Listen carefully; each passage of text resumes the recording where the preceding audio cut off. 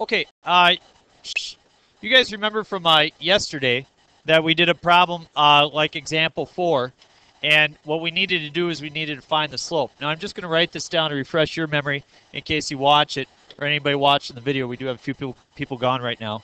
We said that the slope is equal to f prime of a, which we've now defined to be exactly the limit as h approaches 0 of f of a plus h minus f of a all over h. And so yesterday what we did is we plugged in our 1 plus h into x. We used the binomial expansion in order to come up with the coefficients. We wrote the equation for the line tangent, but let's look at it just slightly differently. It says given the function h of x is equal to 9 to the x. Well, that's much more difficult. Approximate the slope of the line tangent at 0, 1. So I know that in order to find slope at a single point on a function, what I have to do is I have to continue to use this. It could be f prime of a, which is equal to the limit as h approaches 0 of f of a plus h minus f of a all over h. Now, what is my a value in this problem? 0. Okay? And f of a is 1. So what I have is the limit is h approaches 0 of 9 to the, what is a? So just h. Good job, Greta. We have 9 to the x, so we plug in 0 plus h, which is just h, minus 1 all over h. Now, we don't have a nice algebraic way of simplifying this. That's why it says approximate. But this is really going to check to see your understanding. A for the day. What does h represent? Delta. So Andrew says delta. What do you mean by delta? It's the distance between the 2 points. What do we want to push that distance towards? Very, very, very, very. No, you're right. We want to push the 2 points together, but so the distance between the 2 points, that's what h is, and we want that to be very small, very close to 0. So we just want to approach 0. So what would be a good number I could plug in for h? Sure. Let's do this. It is approximately, not exactly, it's approximately, we will go 9 to the 0.001. We'll go to the 1,000th. Minus 1 divided by 0.001. So this is just an example where we don't really have a nice arithmetic way of figuring that out. And so we are going to use an approximation. Now, you will learn later on how to find the derivative of 9 to the x. You'll know how to do that. But for right now,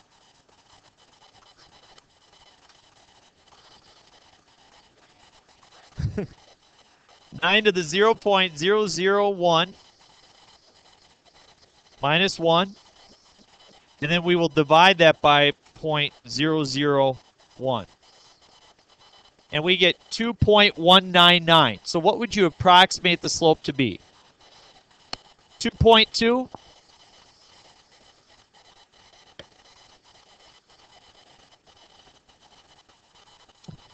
Any question how I calculated that? If it says approximate, choose an h value very small. Last year's calculus class struggled with that idea. They couldn't get over what to do with that. You just go ahead. No, you ask the question because you have something in your mind right now.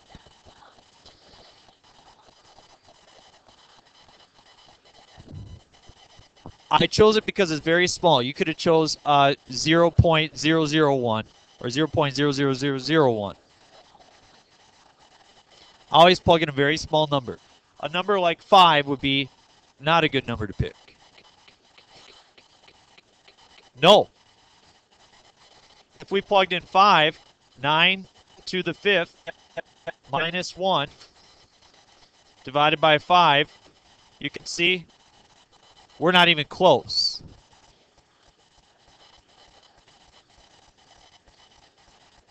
You are going to come very close to 2.2. And if you want to check, you could use your table, set that as a function in your calculator, and use your table values to generate all the numbers you want to.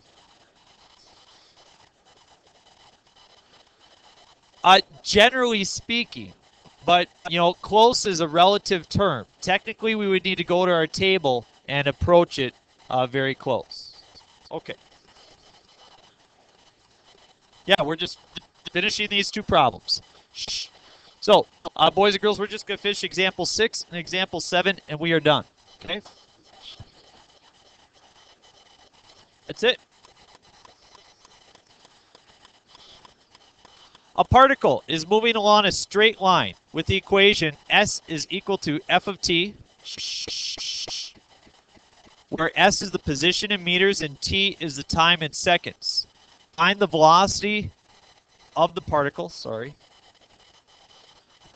at times t equals -4, 1, and 3, given the function has position S equals 5t squared minus t minus 3. Here's something that you need to start to commit to memory here. Boys. The position function is your first function. It tells me S, where I'm at a given time. So S is equal to 5t squared minus t minus 3. Now I'm going to say something very profound here, and you need to understand it.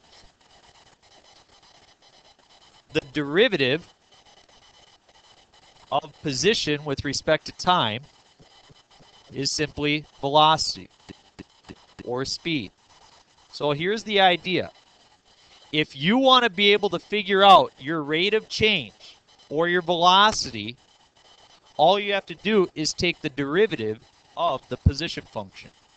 Remember, derivatives are about rates of change, how something changes with respect to something else. So as you're driving your car, your miles are changing with respect to miles per hour. So your miles are changing with respect to time.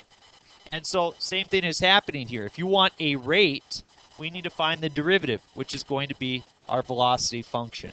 So the first thing I need to do is I need to come up with a velocity function. It wants me to find the velocity at all these times. As opposed to choosing an a value of -4 or 1 or 3, I'm going to write a very general velocity function and then plug my points in. Watch. We will say that f prime of t, that's my variable right now, right?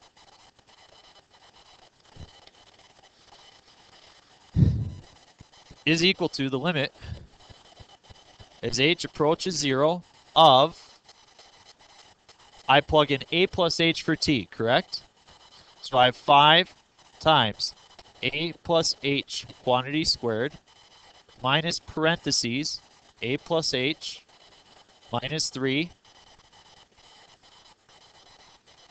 minus f of a. So minus parentheses, what? What is f of a going to be?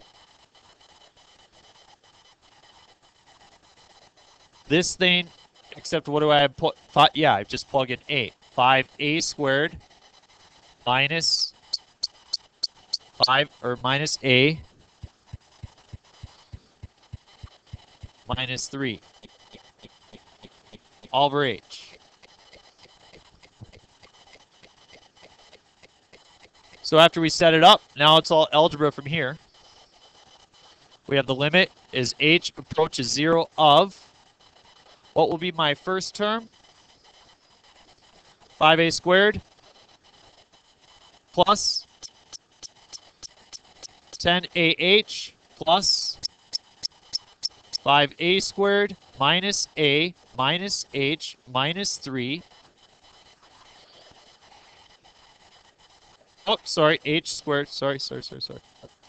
Minus a minus h minus 3 minus 5a squared plus a plus 3. Boys. All over h. What cancels? 5a squareds go away. A's go away. The 3's go away. Everything that doesn't have an h ends up canceling. That's what should always happen. Can I now divide off an h? I can, so I have the limit as h goes to 0 of 10ah. Whoop, I'm sorry, I'm going to divide off my h.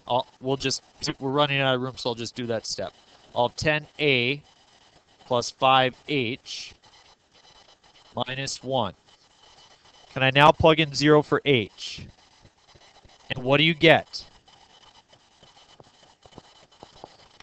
So velocity is equal to 10a minus 1. That's my velocity function. I can take any time I want to and find out the velocity by simply plugging in my a value right here. Hold on. Yep. Plugged in 0 for h. That went away. Taylor, question. Oh, okay. All right. So now we just plug them in.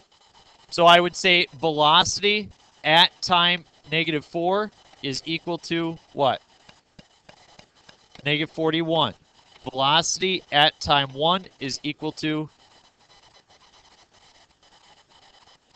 9. And velocity at time 3 is equal to 29. Does that make sense? Does anybody have a question on that? I think that is the most important question of this lesson, that you guys would understand that. That's what I want you to come away with. Okay, then the very last example then. Let's understand grammatically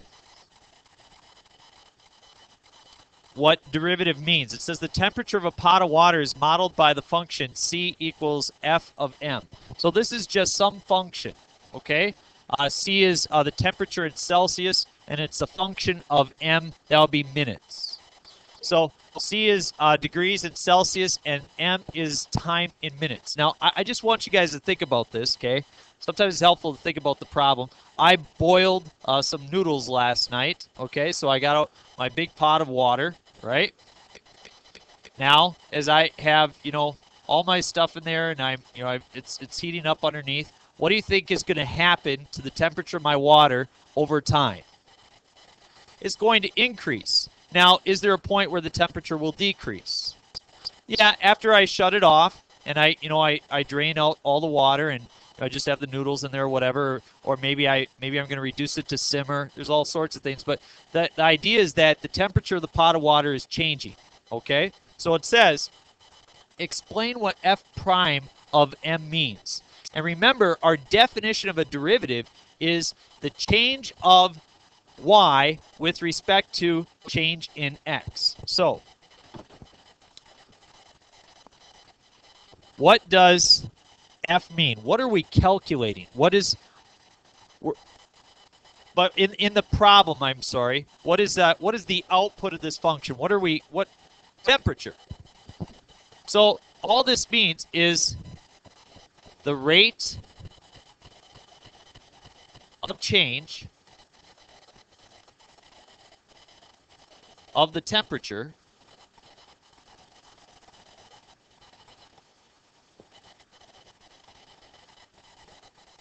that's all that means. That's the f prime part.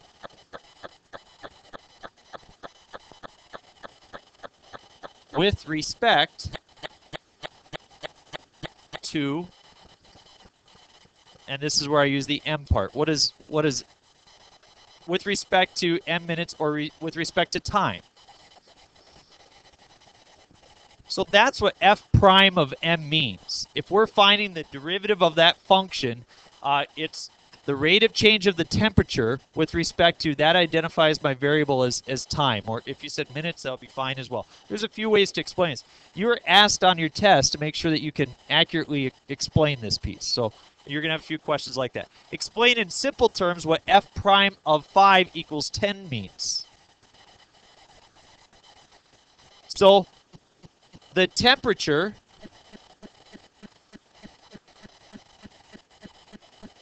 is the if I get 10, is the temperature increasing or is the temperature decreasing? It's increasing. It's increasing at a rate of 10 degrees per minute. The temperature is increasing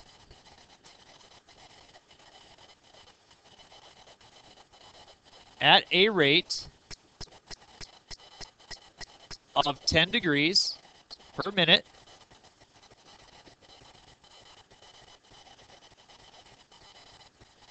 At what time? After it's been boiling for 5 minutes.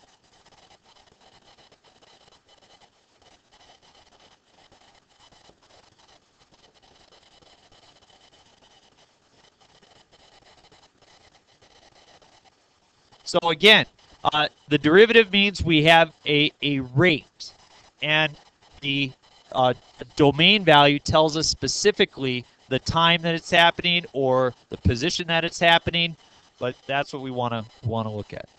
So, you know, it's going to take a couple tries to get some of these as you try to word it out, but we'll do our best. Any questions on that? Okay, you're going to have some nice time to work here. And let me stop the video or pause the video, and I'll bring up your homework. As you guys look at your assignment, it's page 132.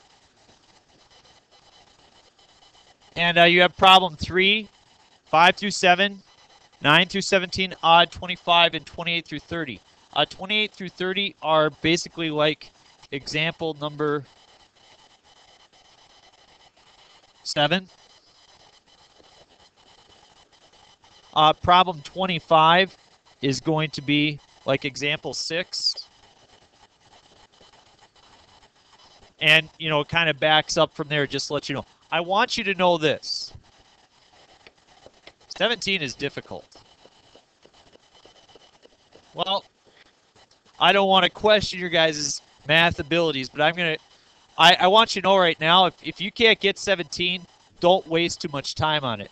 The rest of those problems you should be able to get. But 17 is challenging. So if you're ready for a challenge, look at that one. So, all right.